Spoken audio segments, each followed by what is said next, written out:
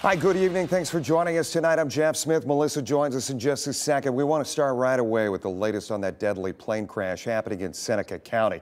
First, we want to get to what we know. The Ohio State Highway Patrol tonight saying that the plane went down at about 10:47. That was about 2 miles east of the city of Fostoria near Crestview Drive. Now, two people and we're talking the two pilots on board. They were killed in the crash. And finally, the last nugget. NTSB investigators arriving at the scene earlier this afternoon, and most have left for the day. Our Madeline Watkins, she has been on the scene all day long. She's joining us now live. You spoke to a few neighbors out there who heard that crash last night. What are they saying today?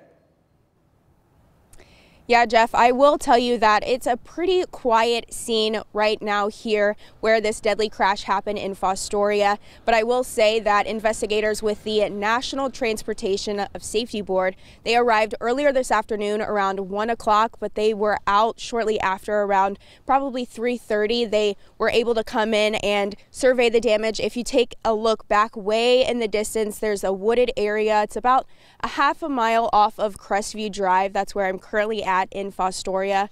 There are still some investigators back there surveying the damage, but like we said, most of them have already left for the day.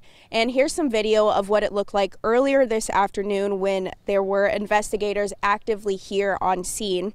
So an Ohio State Highway Patrol helicopter was flying above this wooded area where the deadly crash happened, killing the pilot, Shane Halbrook, and the co-pilot, Michael Wright. Both of the men are in their 50s. So I spoke with some neighbors who live in the area, and most of them actually didn't hear anything last night. They were awakened this morning by the flashing lights when the officers arrived and were able to locate the plane as well as the two victims.